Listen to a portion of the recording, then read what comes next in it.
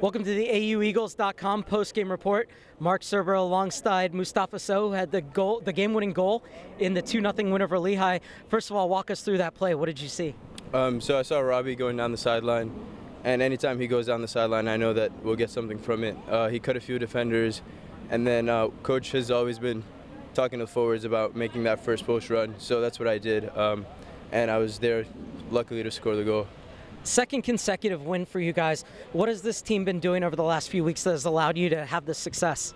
I would say that our mentalities has changed a lot more than it was, it's been a lot better than it was at the start of the season. And right now we're backs against the wall. We need these games to compete in the playoffs, in the postseason tournament. So we know that everything is on the line now, so we're pushing and pushing.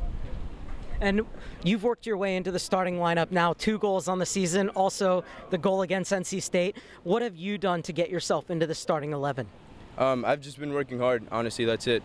Work hard at practice, work hard in the games, and then off the field just making sure I get the right stuff done, whether it's rehab, getting my body right, or getting in with the coaches, doing extra film, or coming out on the field and getting extra touches in. It's just hard work.